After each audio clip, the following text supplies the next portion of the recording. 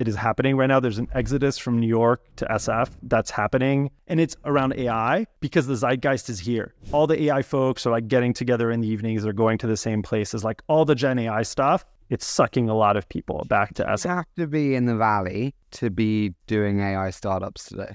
I don't know enough about AI to answer that. I was in Europe for a trip like a few months ago, and a lot of the trip was talking to startups and fintech around the UK and Netherlands and et cetera. And I think what was really fascinating to me is how much of the culture of how you build a company and scale a company is now internationalized. I think 10 years ago, there was this knowledge about like, what does your first PMM do? And what's growth hacking or PLG? And now kind of everyone knows that stuff. It's pretty impressive. I think there's still more people who've seen through it here, who've done it like 4 times. But there are a lot of other places in the world that have proven that they can export the company, the startup building, and the culture of Silicon Valley. The AI stuff is, you can feel right now that the zeitgeist is in SF. Like there are just a ton of people here doing the work. And I don't know if it means that you can't do the company elsewhere, because I think it's much easier to do a company where you don't have to meet your first customers in person and things like that nowadays. But I think it's still an advantage to be here. I call it the battery, which is like I go to SF, I get charged with a load of optimism that you can change the world with a few people. And then I come back to Europe with this idealistic view of the world and what we do,